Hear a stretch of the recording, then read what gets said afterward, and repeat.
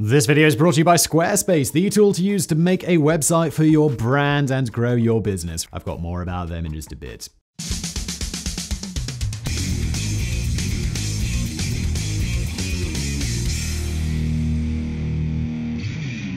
It's fast, it's agile, and it's deadly. With the introduction of the new Chengdu J-20 stealth fighter in 2017, China achieved the prestige of becoming an official operator of a fifth-generation stealth fighter, the second country to ever complete such a project after the United States. This new jet, nicknamed the Mighty Dragon, was intended to level the playing field with the West by showing that China had perhaps not only caught up to the same level of aeronautical expertise, but may even surpassed it. If it truly is as dominant in the sky as some experts believe, it has the potential to turn the tide of future wars. On the other hand, some analysts are more skeptical and think that the jet is nothing more than an international copycat. Join us today as we explore the development and design of China's mysterious J-20 and whether or not the Mighty Dragon has what it takes to face off with other top-of-the-line fighter jets from around the world.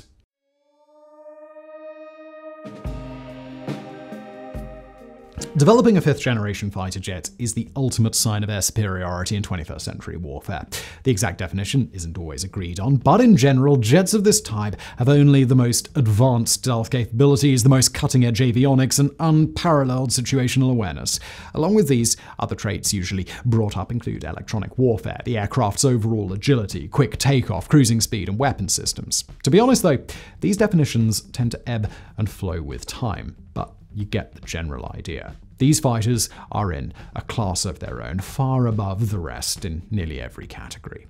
And that's exactly why developing such an aircraft became the biggest priority of several air forces around the world following the Cold War. The United States got the edge in the game when the Lockheed Martin F-22 Raptor entered service in 2005, and they immediately got started on yet another, the F-35, taking a 2-0 lead in the international arms race. Now, this is usually the point in these types of stories where Russia is right on America's tail in the classic rivalry, but actually not this time. Russia was actually way behind in putting out such an advanced aircraft, and really, they still kind of are to this day. China, on the other hand, was quickly emerging as the next big player. In the early 2000s, Western intelligence sources reported that the Chinese Air Force was working on designing a fifth-generation fighter, a project which the West codenamed the JXX program. This was later confirmed when two companies were reported to be vying for the military contracts, the Shenyang Aerospace Corporation and the Chengdu Aerospace Corporation. Both companies constructed their prototypes, and after evaluation by the Air Force,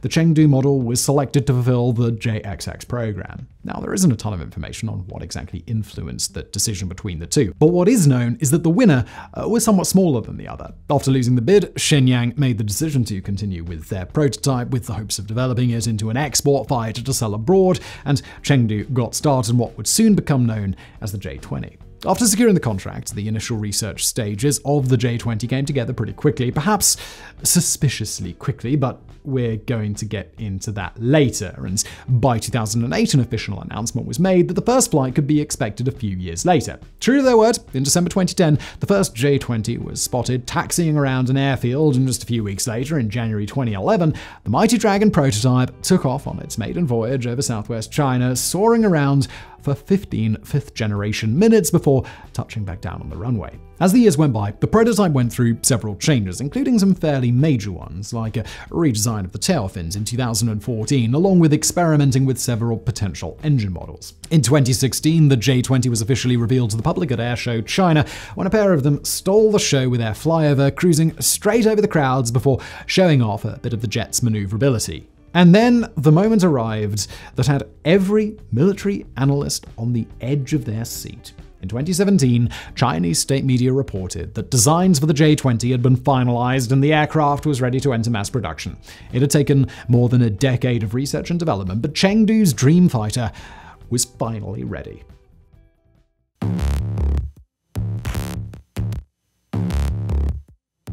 The first thing you notice about the J-20 is its eye-catching canard setup. That's the smaller wings at the front of the plane. These were reportedly chosen over the more traditional wing and tail configuration for a couple of reasons. First, this canard design, along with the wing's extended edges, is said to generate nearly 2 times as much lift when compared with other wing configurations.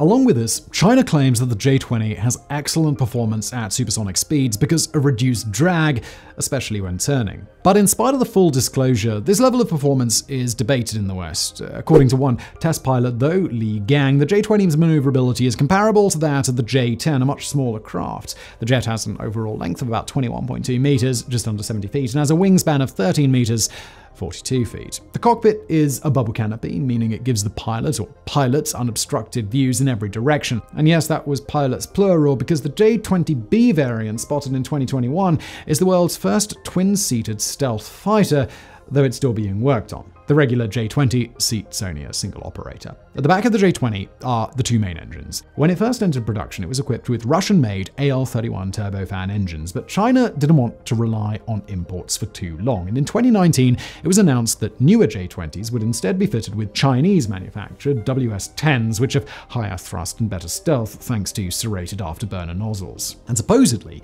this is only a temporary replacement, as China plans to install their newest WS-15s, a more powerful thruster, but these haven't yet finished development.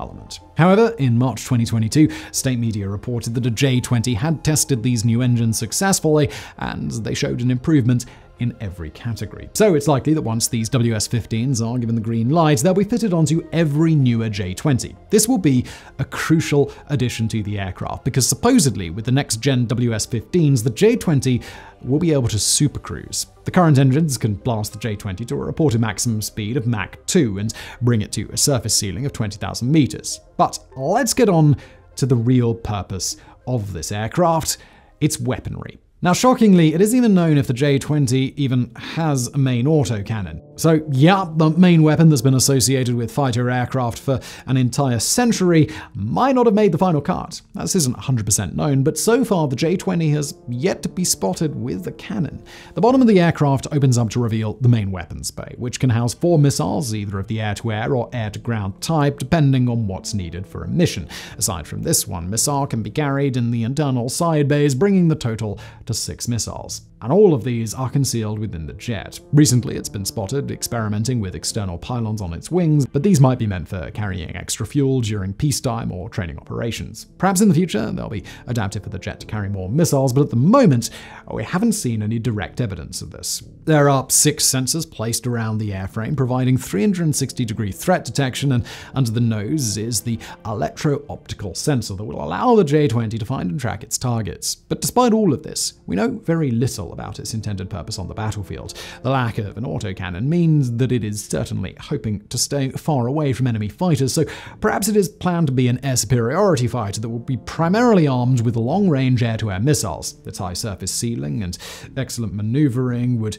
be perfect for such a role. Other analysts, however, think that the J-20 would be best suited as a long-range strike aircraft, able to penetrate enemy radar systems and destroy critical targets before being detected. So the best estimate right now is that the J-20 is intended to be multi-role and able to adapt its armament for air superiority, ground strike, or any other need that could arise. One job that really seems appropriate is striking naval targets or airborne radar assets, as this would be a critical battle role if a war were to ever break out with the US in the Pacific Ocean. And speaking of the United States, how does the J-20 stack up against its competitors? Now, going to interrupt this video to quickly tell you about one of our longtime sponsors, Squarespace. Look, you've heard me talk about Squarespace before, many times. And honestly, if you're making a website anywhere else in 2022, well, that's a little bit crazy and you have not been listening to me, because Squarespace is the place where you should make a website. And not only that, but that place is super easy to navigate and easy to make a website on. All you got to do, you go over to Squarespace. From there, the next step for those of you that want to be quick is to browse through their extensive selection of templates, and they make this super easy. They ask you, what's your website going to be about? And you say, I don't know, I'm a photographer, whatever. And then they're like, well, good news, we've got these templates for you. Choose one of those. And then you do, and then you customize it. And honestly, that's about it. You're done in less than an afternoon. And there's lots of other features you can use. For example, pop a little email form in there on your site, and then people who might be interested in photography services or whatever it is they do. They can get in contact with you and, well, that's going to increase your business, isn't it? Of course, it's also got all the basics like analytics, blogs, etc. There really isn't a better place to make a website. Go to squarespace.com for a free trial, and when you're ready to launch, go to squarespace.com/megaprojects, and you'll get 10% off your first purchase of a website or a domain. And now back to today's video.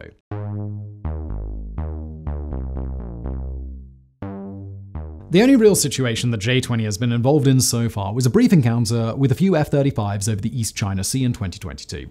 Obviously, the two sides didn't dogfight it out and shoot the other down because, well, World War III hasn't started yet, but they did get a rather good look at each other in the air. US General Kenneth Wilsbach later stated that he was relatively impressed by the J-20's command and control, but apart from this, we don't have a ton of information to go off of, so our comparisons today are going to involve just a fair amount of speculation. So, let's start with the numbers. We don't know the exact production stats, but most estimates place the total amount of combat-ready J-20s to be somewhere between 150 and 200. This number is expected to rise throughout the 2020s, by which point the aircraft will likely become the backbone of the Chinese Air Force. In comparison, the US currently has 450 F-35s whose production rumbles on, and 186 F-22s whose production has been stopped. So, if everything continues according to plan, it seems that within the next decade, both sides will have somewhat equal numbers of fifth-generation fighters.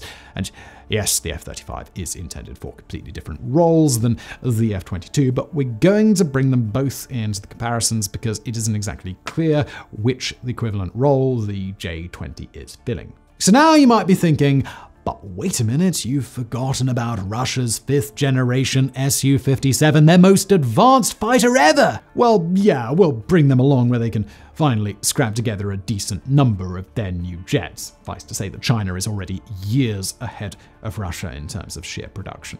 But what about other factors? As we mentioned earlier, the J-20 can hold 6 air-to-air missiles in its internal bays when fully armed. This slightly beats out the F-35, which can only hold 4 such missiles while maintaining its stealth, but it does come with a 25mm autocannon, and if stealth isn't a requirement, the F-35 can always enter beast mode and carry several more when its wings are fully loaded. And the F-22 beats out the J-20 by carrying up to 8. So, as far as missiles go, the J-20 currently seems a bit outmatched, but if some new improvements lead it to carrying missiles under its wings, perhaps it can level the playing field. And lacking the autocannon might not be as bad as you'd think. If the situation ever arises, an external weapon can always be adapted, just like with the F-35 B and C variants. But this, of course, would be less stealthy.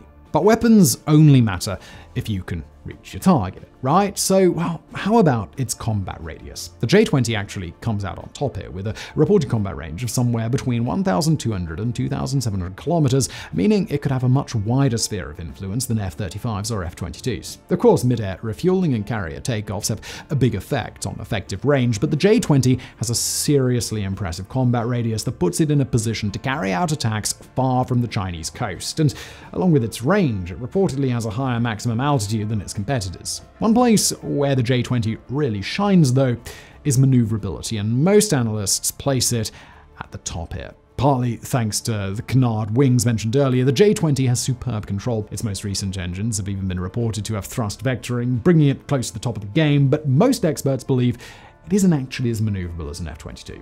Technically, a J-20 can reach a higher maximum speed than the F-22, but the F-22 is able to sustain such high speeds for much longer and without the constant use of afterburners. And with regard to stealth, it can be a bit tricky to know an aircraft's complete abilities without actually fighting it, but military analysts have put together some pretty good guesses. For starters, most analysts believe that the J-20 not only has superior stealth when compared with Russia's Su-57, but that it could be on par with the F-35. Although at the same time, canards might be detrimental to its stealth profile, as has been seen with other jets. India has reported that they have no problem detecting J-20s that are flying near the border, and that they don't view the new jet as much of a threat, but for all we know, the J-20s weren't even actively trying to hide themselves. After all, you don't want to give away your best tricks when you're not even at war. So really, we're just not sure how stealthy this thing is. So now a video about the J-20 wouldn't be complete without bringing up its controversies. We're not going to take a side in this debate today, as we'll just lay out the facts. Basically, China has been accused of developing the J-20 by stealing information from foreign sources. Most of this is linked back to data breaches between 2008 and 2014 that are traced back to a Chinese national who was living in Canada at the time. These security breaches granted access to hundreds of thousands of classified military documents, many of which were dedicated to the development of the F-35. Because of this, many people, including some experts, are convinced that the stealth technology used in the J-20 was stolen from American programs, or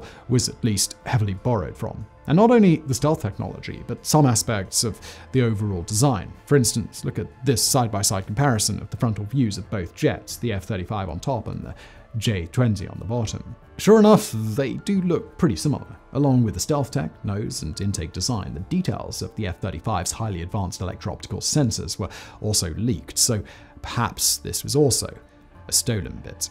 But let's nitpick here a little bit. Yeah, they look visually similar, but the F-35 doesn't have canards. It has a single rear engine, and it is smaller overall. It would be completely ridiculous to say that the J-20 is a direct copy. That's why some people throw in another jet as a possible source, but this one's of Russian origin, the prototype MiG-144, a project attempting to create a near 5th-gen fighter that was cancelled more than 20 years ago.